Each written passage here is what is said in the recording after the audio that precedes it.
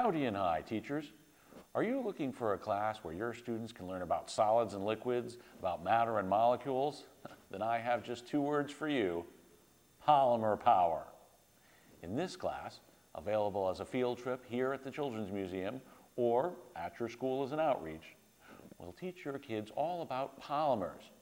They get to make their own polymer, which is scientifically known as slime. They even get to take it home with them.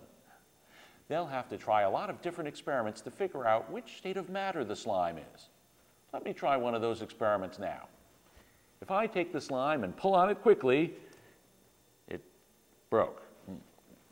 But now, let me try this experiment again, only this time I'll try pulling on the slime very slowly.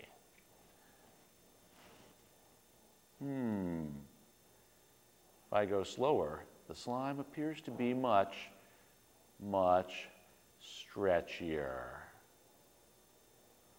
So, does that make it a solid or a liquid? Your students can find out by trying this and other experiments in PolymerPower. Ask for it by name.